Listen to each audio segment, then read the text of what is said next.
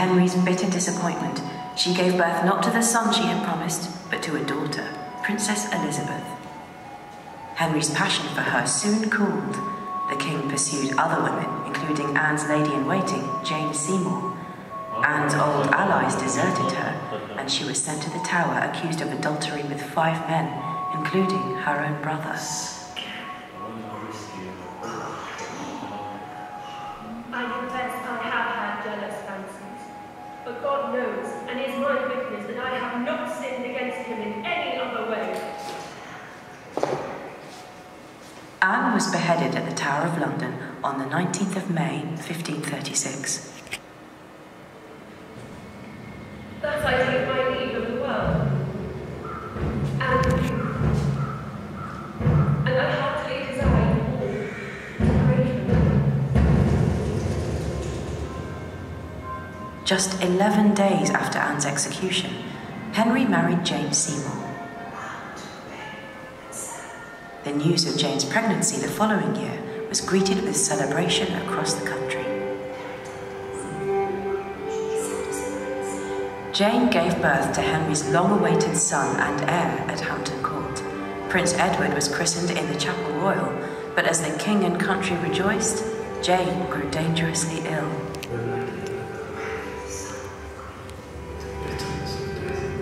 She died at Hampton Court in the early hours of October the 24th, 1537. Henry grieved deeply for Jane, but he needed another son and another wife.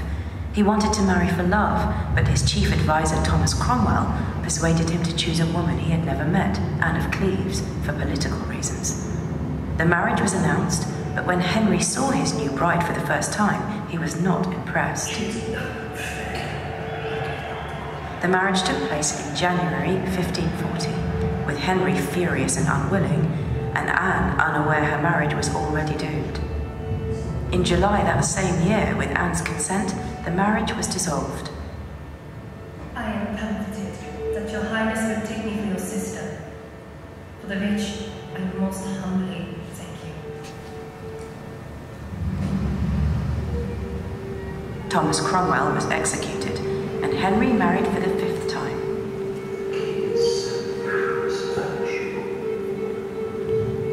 He had fallen in love with a teenage Catherine Howard. Henry was 49 years old, obese, ill, and in constant pain from a leg wound which would not heal, but he was besotted by his high-spirited new wife. Soon, though, there was gossip about the new queen's relationship with Thomas Culpeper, a member of the king's household. In November 1541, at Hampton Court, Henry was given evidence of Catherine's adultery. He went wild with rage.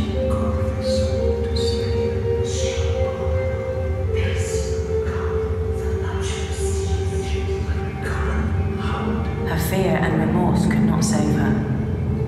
Catherine Howard was beheaded for treason on the 13th of February, 1542. The following year, Henry married the twice-widowed Catherine Parr, his 6th and final wife, here at Hampton Court.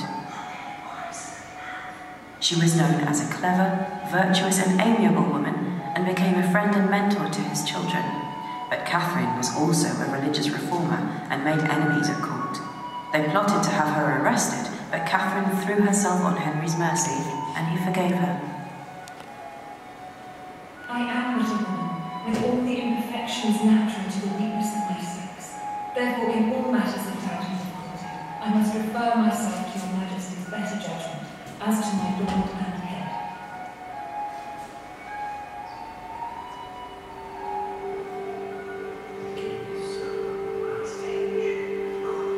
Henry died in January 1547.